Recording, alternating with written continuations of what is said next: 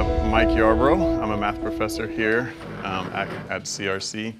I really appreciate you guys coming today. We're going to be doing 4 main points today. Spontaneous generation and probability is the first one.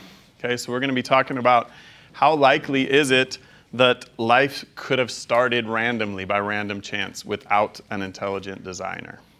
We're going to be talking about Darwin and this mathematician named Riemann. So we're going to look into Darwin's theory of evolution and how sound that is or isn't. We're going to talk about the age of the Earth. So how old is the Earth?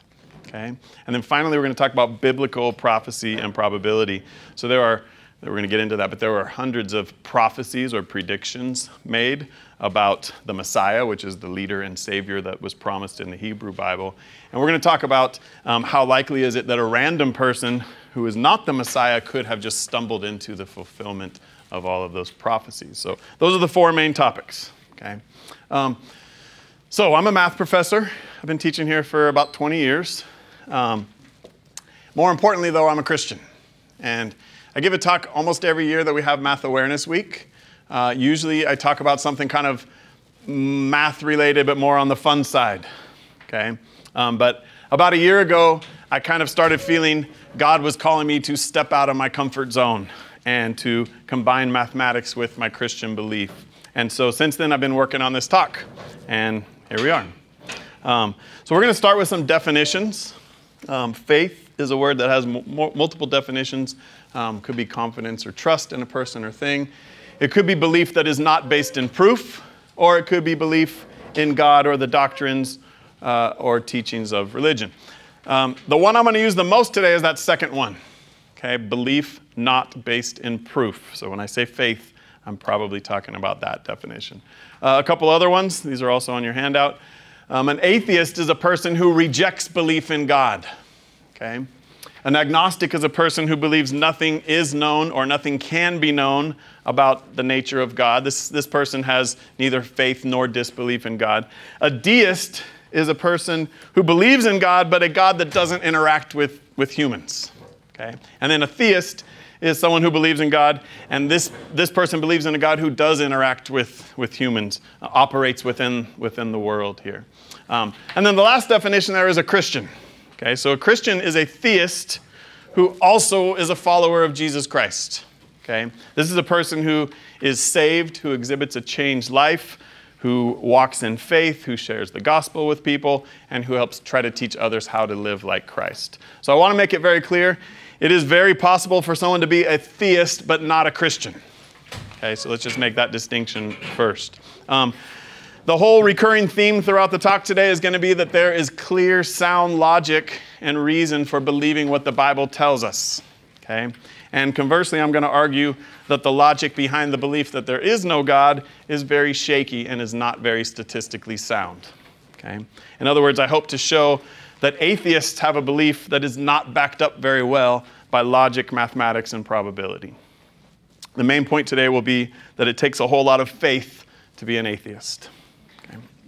So we're going to start with the Bible verse here. It says, "In your hearts, honor Christ the Lord as holy, always being prepared to make a defense to anyone who asks you for a reason for the hope that is in you, yet do it with gentleness and respect, having a good conscience, so that when you are slandered, those who revile your good behavior in Christ may be put to shame." Okay. So for anyone here who is a Christian, it's my hope that my talk today will strengthen your walk with Christ and also provide you with some ways you can defend your faith.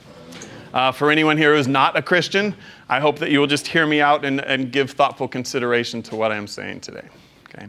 So that part about gentleness and respect, I just want everyone to know I'm speaking today out of love for each one of you. I think every person in here has worth, has value, and you were made in God's image. Okay? And I think the greatest way to show love to somebody is to tell them about the good news of Jesus Christ. So, spontaneous generation and probability.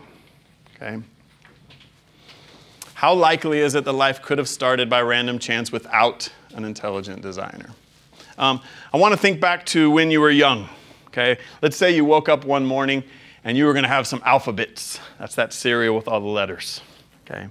But you go down, and as you get closer to the kitchen and you get in the kitchen, you notice that the alphabets are knocked over and that note is right there with the alphabets. The alphabets make up that note, okay? Now you start to think, I got a lot of stuff going today. Like, do I really want to vacuum the house and water the plants? I got a busy day today, right? So you start to think, maybe my mom didn't write that note. Maybe that alphabets box just like knocked over like an earthquake happened, and then it just happened to spill out like that. That's possible, right? Or maybe the cat just kind of knocked it over, okay? So what I'm saying is you should probably just ignore that, right? We should probably just ignore that note and go about our day and assume that was just happened randomly, okay?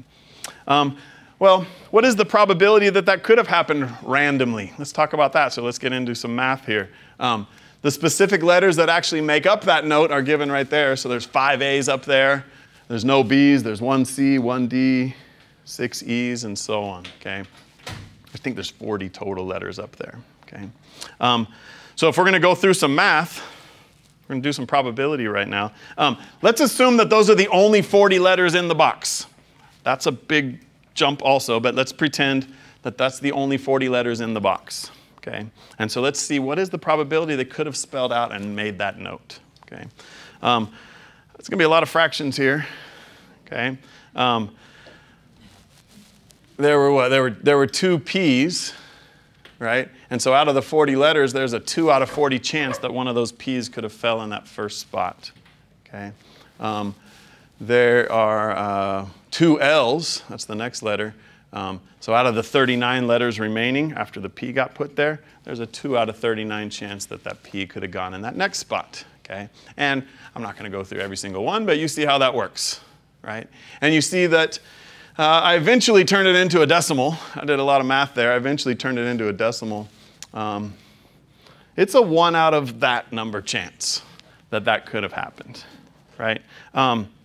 It's a 1 out of 2 followed by 37 zeros. That's the chances. That can also be said 1 out of 20 undecillion. I think that's also in your handout right there. So that's what we call that number, 1 out of 20 undecillion. Okay. Let's try to get an idea of how big 20 undecillion actually is. Okay. Let's say you wanted to count to 20 undecillion, and you were able to count 1 per second, and you didn't take any breaks, you didn't sleep or anything like that. How long would that take you? Well, you could count 60 in a minute. You can count 3,600 in an hour, all the way up to 31 million something in a year. So if we took 20 undecillion and we divided by that 31 million number, we get about 600 octillion is what we call that number. Okay? It would take about 600 octillion years to count to 20 undecillion. That means if we could somehow pour the cereal out randomly, read it, put it back in the box, shake it up, and pour it out again, and every time somehow it came out different, it would take about 600 octillion years. If we could do that once per second, it would take about 600 octillion years until we could have all the different possibilities, right? The largest estimates for the age of the Earth are about 4.5 billion years, okay? Which is only about 10 digits instead of all those digits that you see right there, okay? Now, let's talk about something else that might have happened by random chance or might have been intelligently designed, right? So like, I hope we would agree that probably that note was intelligently designed, probably by mom, right? It probably didn't happen randomly.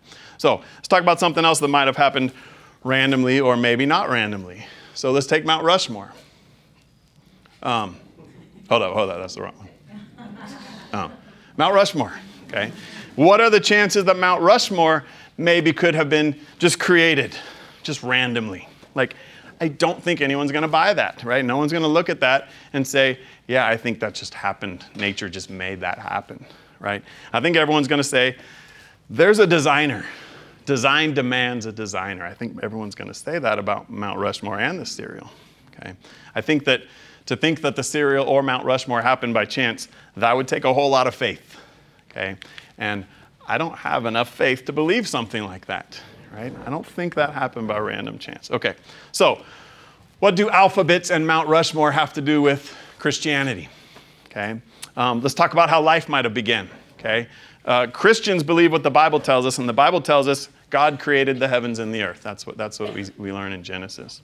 Most atheists don't believe that. Most atheists say spontaneous generation. That's what happened. Okay, spontaneous generation is the belief that organisms spontaneously generated living organisms came directly from non-living matter. Okay, that it happened and that all happened by chance. That's called spontaneous generation. There was a famous atheist and biochemist named George Wald who won a Nobel Prize. He was quoted as saying, "One has only to contemplate the magnitude of this task to concede that the spontaneous generation of a living organism is impossible. Yet here we are as a result, I believe, of spontaneous generation." Okay, so this person says he believes spontaneous generation is impossible, yet he says that he thinks that's what happened. Okay, that would be pretty hard for myself to reconcile that in my mind.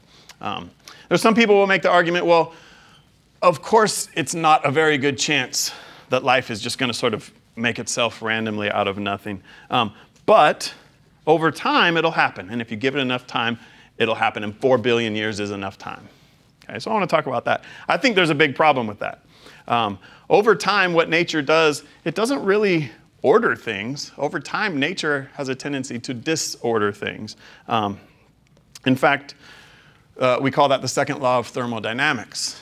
Okay, so that says the level of disorder in the universe is steadily increasing, and systems tend to move from ordered behavior to more random behavior. Okay, so I think that's a good example of why that argument that maybe giving it more time will make it a better chance that it'll happen. I actually think giving it more time will make it a worse chance that it might happen. So here's another example for that. Let's imagine you took an airplane and you had a bunch of red, white, and blue confetti, and you went about 1,000 feet above your house, and you were just going to pour out the confetti, and you were hoping it would make the American flag on your front lawn. Okay? I think most people would agree that no, that's probably not going to happen, right? Pretty low, right? Because nature is just going to kind of mix up the confetti, randomize it. The evolutionist or the atheist or the Darwinist might say, just allow more time, then it'll probably happen, if you allow enough time. So let's take that plane now up to 10,000 feet. If we take that plane up to 10,000 feet, there's definitely more time for nature to work on it as it falls. But does that improve the probability that it's going to make the flag? I don't think so. I think it actually makes it worse, right? I think that actually makes it worse because nature has a tendency to disorder and to randomize things. Okay. So what exactly does need to take place for life to happen? Okay. The basic unit of all living organisms is called the cell, and cells are made up of thousands of components. One of these is protein. Okay. Proteins are large molecules made up of a chain of amino acids. In order to get a protein to be useful for life, the correct amino acids have to be linked together in the correct order. Okay? Turns out getting all the correct acids to be linked in the correct order is not easy. That's not an easy process. Okay? They contain very specific arrangements of amino acid. So we're going to talk about the probability of getting just one single protein randomly. Okay? There's actually over 300 different types of amino acids out there, and only 20 of them are used to make life. That means there's 280 of them that don't work. So we have to be very selective. Okay? Each type of amino acid comes in two shapes, and they're commonly called left-handed forms and right-handed forms. The thing is, though, only left-handed forms are used to make biological proteins. Okay? Also, they tend to just bond randomly. So they need to be in the correct order or the protein won't function. Okay, so how probable is it that even a single protein could evolve from a random pool of chemicals? Let's talk about that. Okay. It turns out the proteins range from 50 amino acids to about 30,000 amino acids. So we're going to talk about a pretty small one, a really small one of just 100. Okay. To get a very small protein of 100 left-handed amino acids from an equal mixture of left and right-handed, that's kind of the same thing as flipping a coin and getting the same thing 100 times in a row. Think about that, right? If there's random left and right-handed things, we're going to randomly pick and hope to get 100 left-handed ones in a row. It's the same as flipping a coin and, say, getting 100 heads or 100 tails in a row. So what are the chances that maybe we could flip a coin and maybe we get 100 heads in a row? Okay, if someone were to do that, if you had like a bet with one of your friends and they flipped a coin and they got 100 in a row, would you say just like, oh, good job, like that's pretty cool, right? Or would you say, I kind of think that's not random. I kind of think there's a design to that, like somebody made that happen, right? Each individual flip is 1/2 chance that we might get a heads, okay? So the first flip, there's a half. 1 out of 2. Second flip, there's a 1 out of 2 chance. Third flip, 1 out of 2 chance. 100 times, right? So there's about a 1 out of 2, 1/2 to the 100th power, which turns out to be approximately this number, 1 out of, we call that 1 nonillion. That's 30 zeros right there, okay? There's a 1 out of 1 nonillion chance that you're going to get 100 heads in a row, okay? To give you an idea how unlikely that is, in order for you to flip a coin enough times that you would expect a string of 100 heads, you would have to flip a coin over 300,000 times per second for over, actually I said that wrong, over 300 million times per second for over 1 quadrillion years. That's how many times and how fast you'd have to flip a coin in order to expect you would get 100 heads in a row. But we're not even done yet, because remember that 1 out of 1 nonillion, that only measures the probability that we'll just get 100 left-handed things, right? They still need to be in the right order, and they still need to be from, the proper 20 that work out of the 300. So let's assume that we do have the 20 that work. We have a bunch of varieties, a bunch of those varieties. Let's talk about how are they going to go in the proper order, okay? Remember, we're talking about just 100. This is a very small one, okay? Each position can be occupied by one of any of those 20, okay? But they got to be in the right order. So the first one has to be one, particular one. So if we just have those types that work, we still have to pick the correct one out of the 20 to go right here. And then we still have to pick the correct one out of the 20 types to go in the next spot, and so on, okay? So there's about a 1 out of 20 to the 100th power chance. So that makes it a lot worse. This is your chances that you can get just one small protein, okay?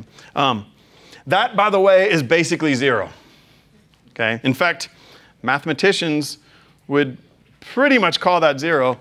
There's a guy named Emile Borel who came up with the universal probability bound, and it says anything with probability less than 1 out of 10 to the 50 should not be attributed to random chance. What he's saying is if you do something and it happens, but the probability of it is less than 1 out of 10 to the 50, somebody made that happen. That's what he said, okay?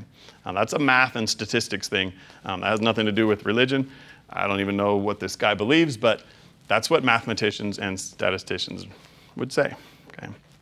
Anyways, we only looked at a single small protein, okay?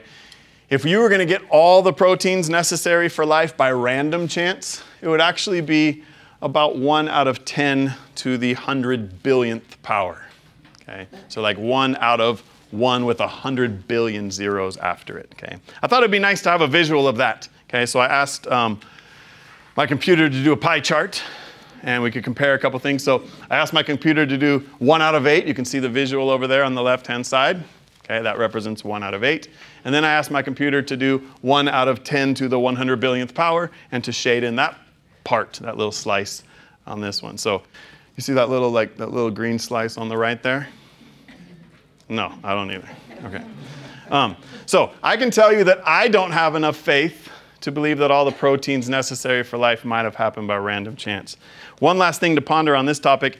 It's estimated that humans, our body is made up of about 60 trillion cells.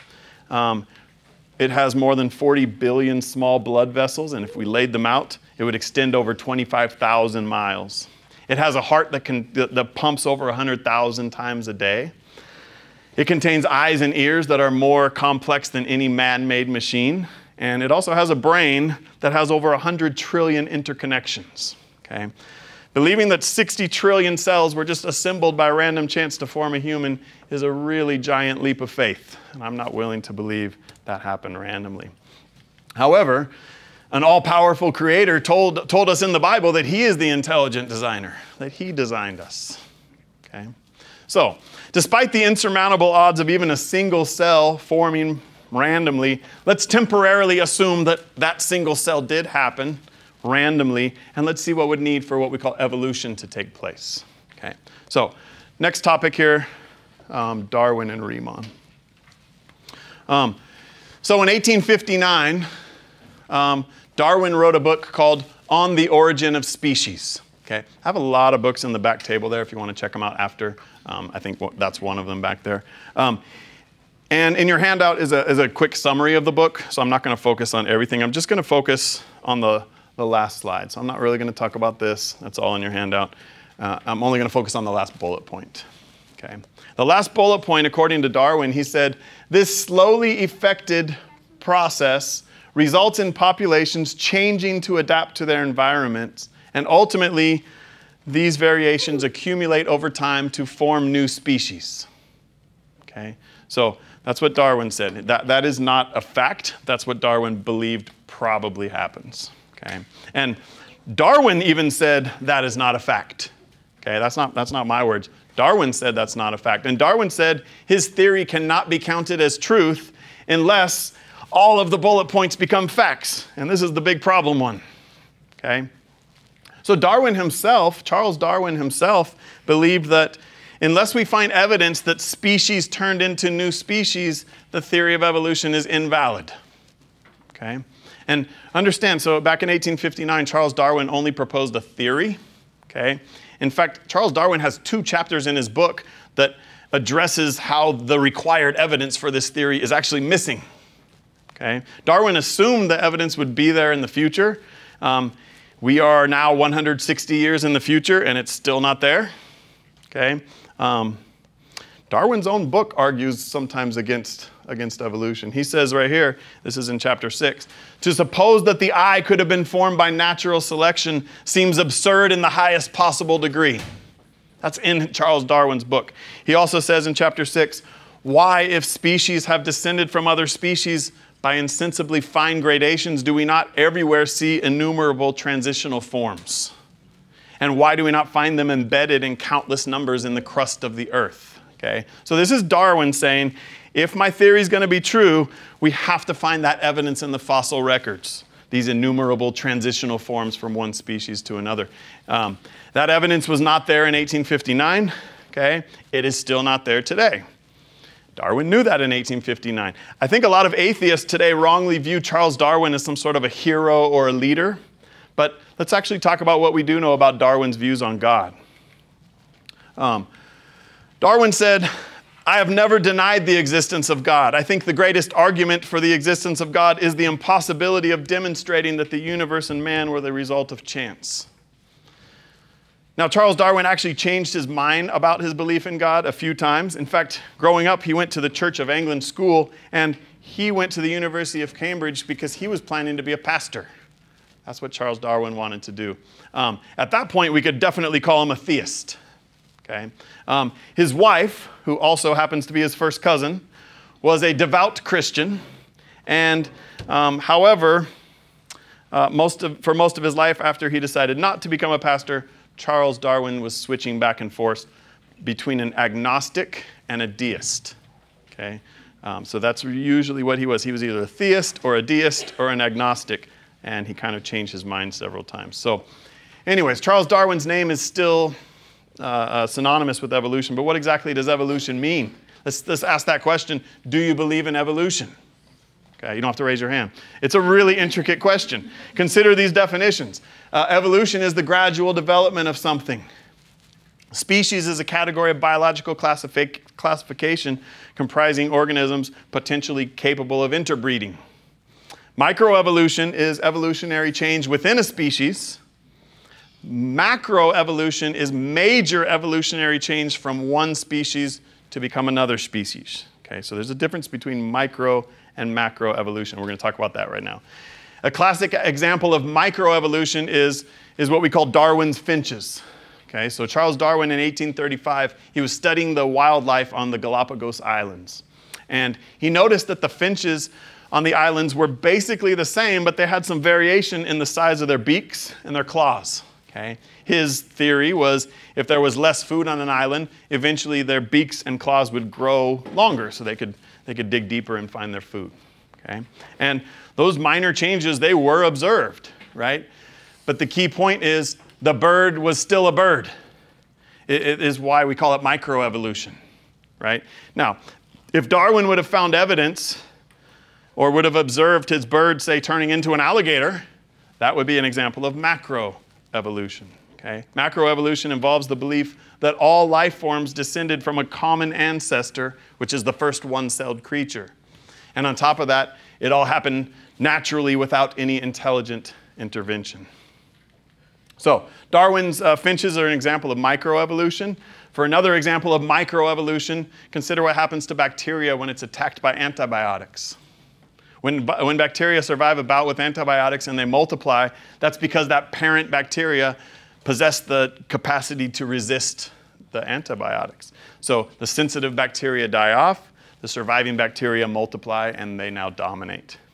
Evolutionists say that surviving bacteria represents evolution. That's true, but what kind of evolution, right? The answer is absolutely critical. In fact, it probably represents the greatest point of confusion in the whole creation versus evolution controversy. So here's what observation tells us. The surviving bacteria always stay bacteria. That's microevolution. They do not evolve into some other type of organism, which would be macroevolution. Despite that microevolution, despite that it is microevolution, evolutionists claim that shows macroevolution. Evolutionists say that these observable micro changes, we should be able to extrapolate that to prove that unobservable macroevolution can occur from one species to another. They make no distinction between microevolution and macroevolution. They use evidence for micro to prove macro. As a result, evolutionists can confuse a lot of people into thinking any observable change in any organism proves that all life came from the original one-celled creature. They are very good at defining the term evolution broadly enough so that evidence in one situation can be counted as evidence in another. So, based on the evidence, I would have to say I definitely do believe in microevolution. I do not believe in macroevolution. Charles Darwin published his theory in 1859. There's a famous mathematician who also came out with something big in 1859. That's Bernard Riemann. Okay? Bernard Riemann came up with something we now call the Riemann hypothesis. So in math, a hypothesis or a conjecture, that's like an idea that someone has, but it hasn't been proven to be true yet. Okay? A theorem is what we're supposed to call it once it's been proven to be true. So mathematically speaking, Darwin's idea is currently at the hypothesis stage, since it has not been proven. And it's been there for 160 years. Regarding this guy's thing, there's something called the Riemann zeta function. I'm not going to get too much into that. You will thank me for that. That's what it looks like. That's the Riemann zeta function. It's an infinite series where S is supposed to represent a complex number. Okay? Riemann believed that, and the whole idea is when is that thing equals to 0? Riemann believed that thing is equal to 0 when the real part of the complex number is half. When the real part of the complex number, when the A right there is equal to a half. He says that's when we might get a 0. Every 0 has the property that that A right there is a half. Believe it or not, the Riemann hypothesis is really important. It tells us a lot about the behavior of prime numbers. In fact, most mathematicians would say the Riemann hypothesis, I don't know if he really said that. Most mathematicians would say the Riemann hypothesis is probably the most important unsolved problem in mathematics. So to this day, no one has been able to prove the Riemann hypothesis. We're not sure if it's true or not.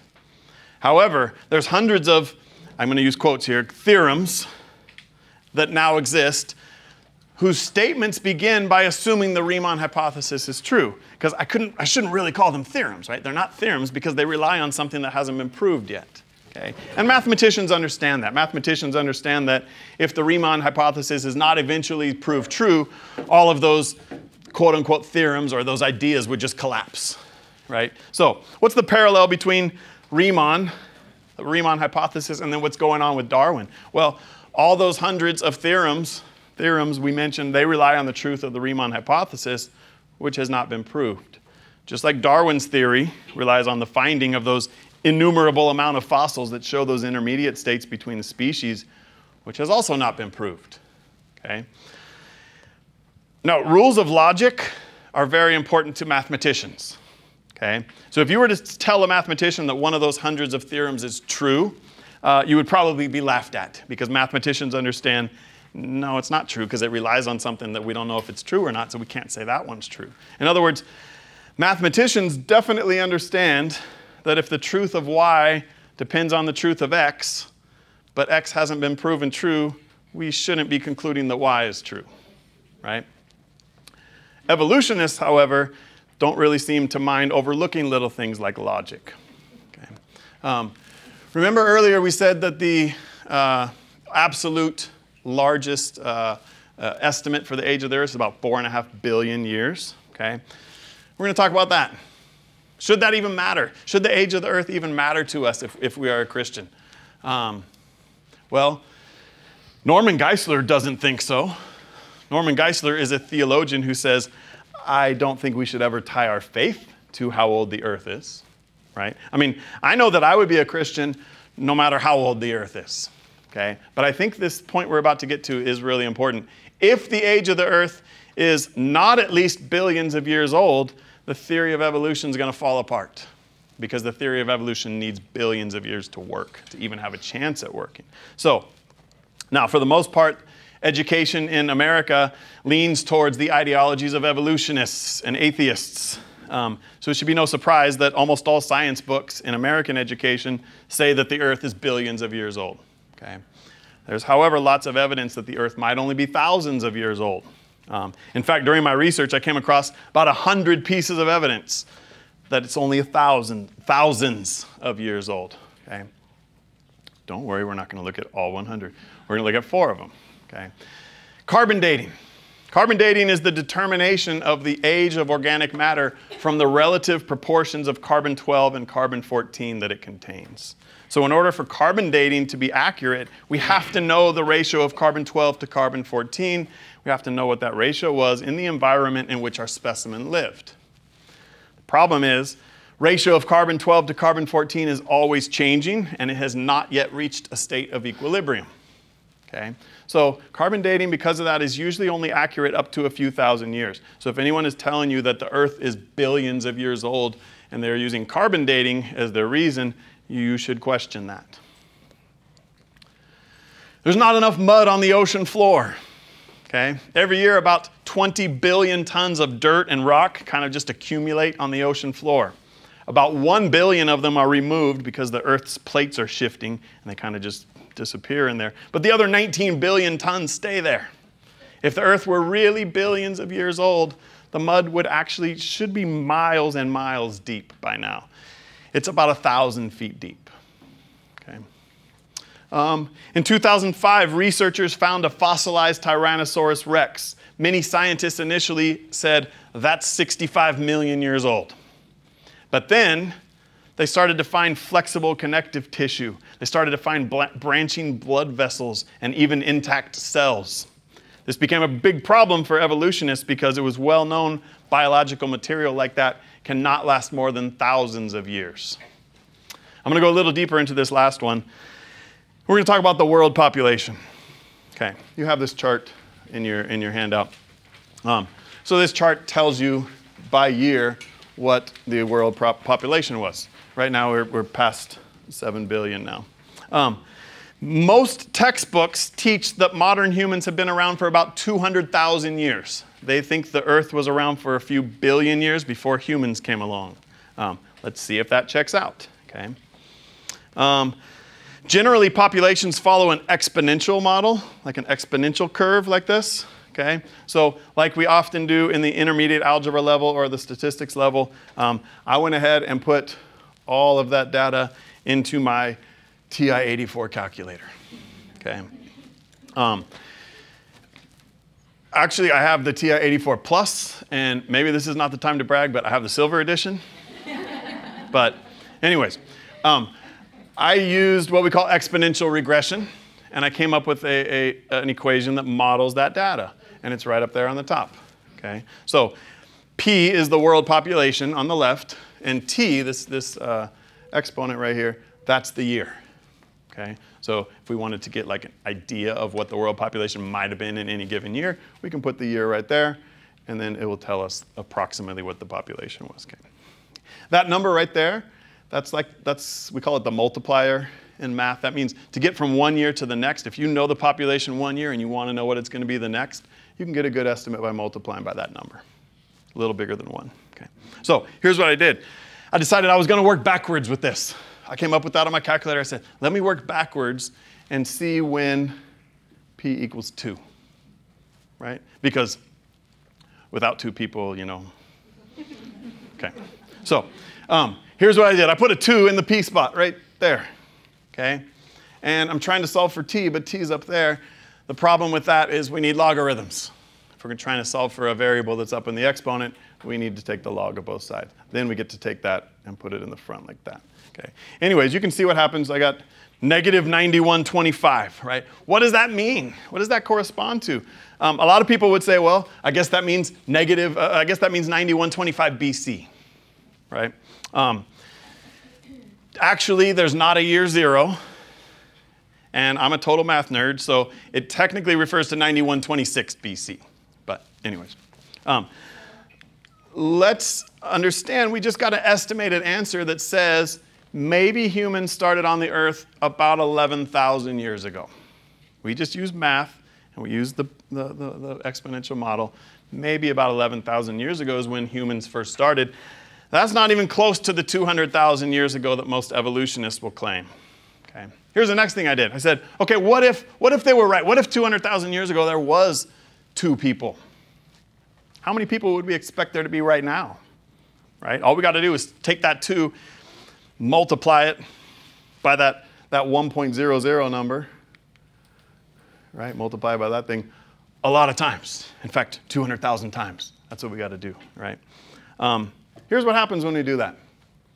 If there really were two people and the Earth population was increasing like it has been for the last couple thousand years, we would expect this many people on Earth right now, okay? And I'm a math professor, and I don't even know how to say that number. So that's really big.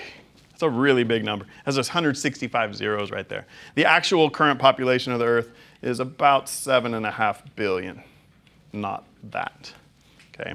So the main point, there's a lot of reason to believe maybe the Earth is only thousands of years old instead of billions, okay? The claim that humans have been on the Earth for 200,000 years doesn't really seem to add up to me, okay? Next topic, biblical prophecy and probability. So now for this last one, we're going to talk about how in the Bible there are about 300 prophecies or predictions made about the Messiah that ended up being fulfilled by Jesus, okay? Christians believe that fulfilled prophecy is good proof that Jesus is who he says he is, that he's our Messiah, our leader, our Savior, okay? Because the alternative would be to believe that Jesus is just some random guy who happened to just stumble into the fulfillment of all these prophecies. That's the alternative, okay? Let's get back to some math. What if I asked you, what is 4 times 5? You don't have to answer. Okay, if you asked me, though, I would say 20. Okay. What if someone else came along and say, it's 73? Would you be okay with that? Imagine someone came up and said, well, it may be true for you that 4 times 5 is 20, but it's true for me that 4 times 5 is 73. And you need to be inclusive and accepting of that. Now, that would sound crazy. That would sound like crazy talk. I mean, can 4 times 5 really be 20 and 73 at the same time? The answer is no, by the way. 2 things that contradict each other cannot both be true. We call that the law of non-contradiction. Okay. I will say, working at a college, I hear a lot of people say things like, well, you may feel that that is true, but I feel that this is true. Okay? And problem with that is things are true or not true, regardless of how we feel about them. In other words, truth doesn't care about your feelings. Okay? And so how is that related to religion, right? Well, if this talk were going really smoothly, everyone in here would be a theist right now. Okay? A theist is someone who believes there is a single God. You might say, but isn't there more than one religion that has a single God, right? Isn't there more than one theistic religion? There's actually 3 major theistic religions, okay? There's Christianity, Judaism, and Islam, okay? Can they all be true? Well, Christianity says Jesus is the Messiah, the leader and Savior promised in the Hebrew Bible, awaited by the Jews. Judaism says Jesus is not the Messiah, but the Messiah hasn't come yet. Islam says Jesus is not the Messiah, but the Messiah hasn't come yet. Christianity says Jesus died a real death with much physical suffering. Judaism says Jesus died a normal death. Islam says Jesus never actually died. A disciple died in his place, and Jesus ascended into heaven. Okay? So my point here is they say different things, right? And I could go on with a lot of other examples, but they say different things. What does that mean? That means they can't all be true. That would violate the law of non-contradiction, right? So I'm trying to say Christianity, Judaism, Islam, they can't all be true. Either none of them are true or one of them is true. They can't all be true. That doesn't make any sense. Okay. So we're going to look into some evidence right now in favor of Christianity. Okay. When Christians use the term Messiah, we are talking about the Savior predicted in the Old Testament of the Bible. The term messianic prophecy refers to a collection of about 300 prophecies or predictions in the Old Testament about the Messiah. Okay. I'm just going to show you a few examples. So back in Genesis, the prophecy was that the Messiah would come from the tribe of Judah. Okay. And then 1,500 years after that was written, that's what happened. Okay, that's a fulfilled prophecy. The Messiah would be a descendant of King David. That was predicted. 645 years after that, that's what happened. Okay, the Messiah was supposed to be born in Bethlehem. That's what happened. 760 years after it was written, that's what happened. The Messiah is supposed to die in a brutal way, including his hands and feet being pierced. That happened 500 years after it was written. Okay. So in the Bible, the Old Testament, that was written over about 1,200 years between 1600 and 400 BC. The New Testament, that we call the New Testament, was a period of 60 years, AD 35 to AD 95. And the accuracy of those dates is really important, right? Because I'm saying that all of the things were written in the Old Testament and then they came true later. So we got to be really careful about these dates, right? There actually, believe it or not, has not really been much of a debate among scholars as to when the Old Testament was written. Okay? Even Christian and non-Christian scholars pretty much agree with the dates I gave up there. Okay? However, between 1946 and 1956, something really interesting happened because there were 981 different manuscripts discovered by the Dead Sea. Okay? Now we call them the Dead Sea Scrolls. That's what we call them now.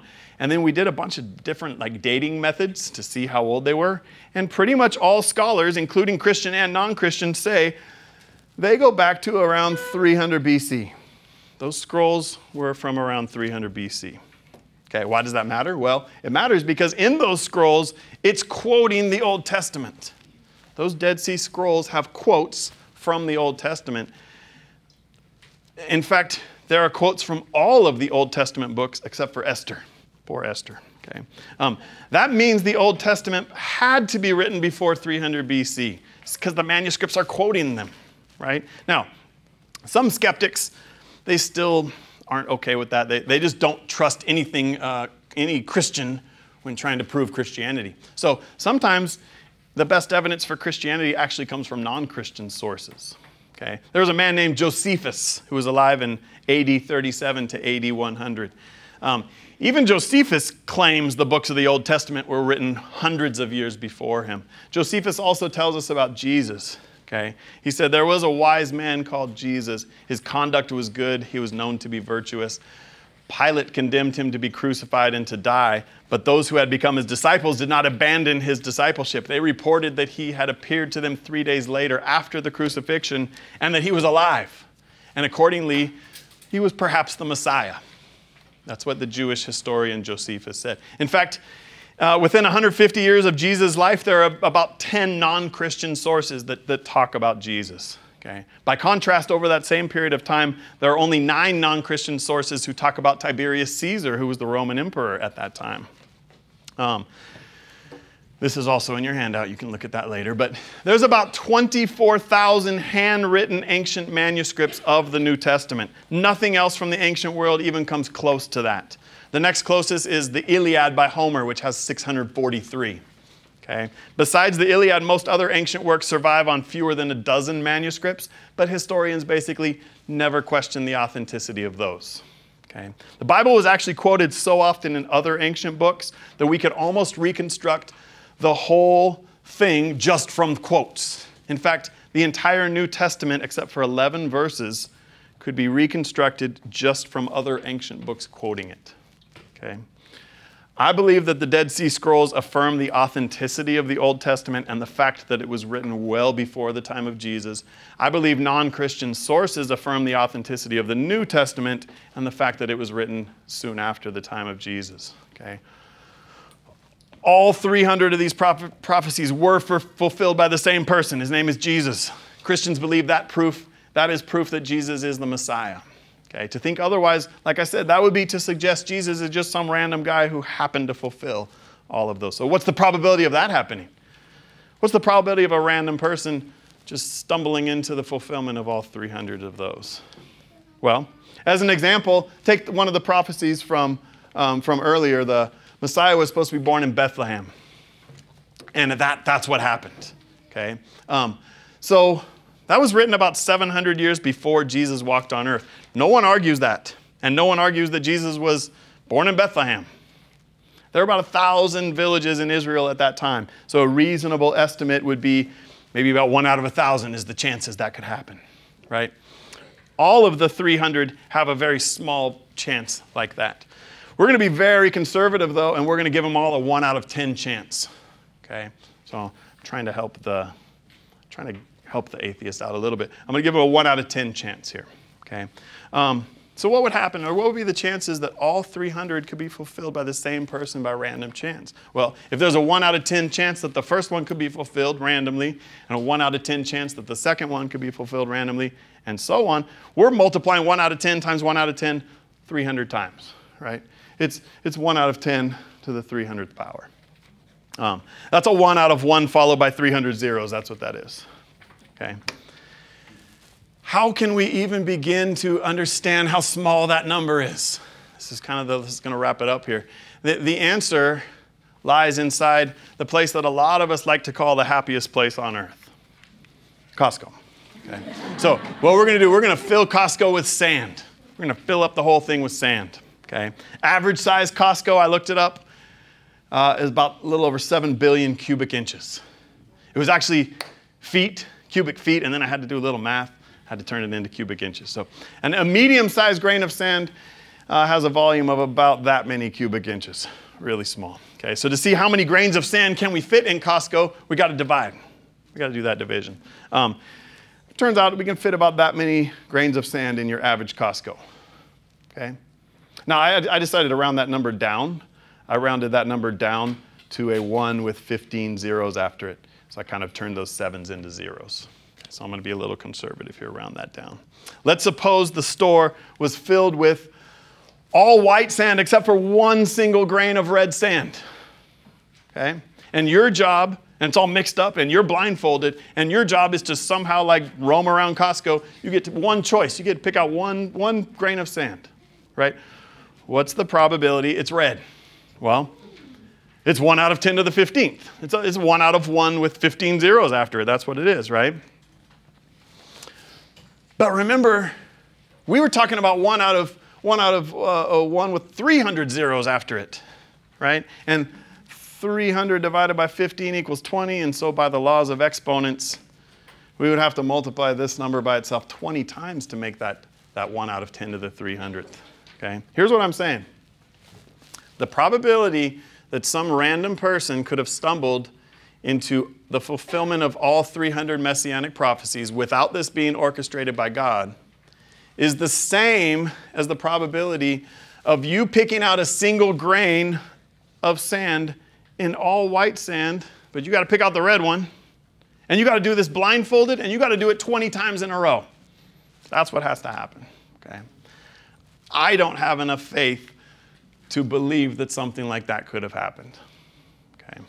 Fulfilled prophecy is powerful evidence that the Bible comes from God. The Bible is true. Okay?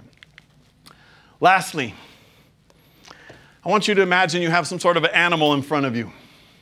Okay? That animal looks like a dog.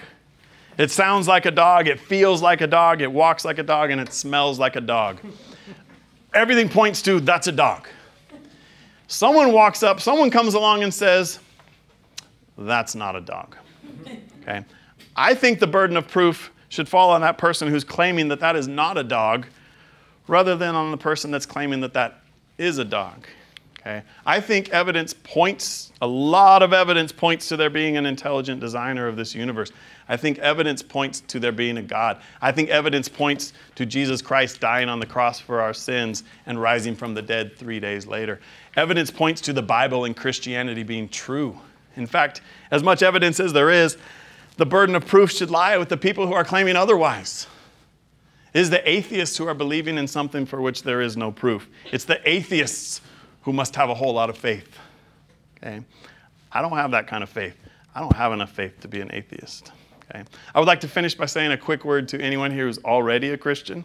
I would like to encourage you to not be afraid. I want you to go out. I want you to share your Christianity. I want you to defend Christianity and have a well-thought explanation as to why you are a Christian. Okay? There's a lot of anti-Christian bias, especially at college campuses. Okay? Most college campuses reject Christian values, and at the same time, they embrace sinful behavior. The college culture is so worried about not wanting to offend anyone. Okay? Speaking the truth should be so much more important than your fear of offending somebody. Okay? I know it's not always easy. I just encourage you to be bold and go out and speak the truth. Thank you, and God bless.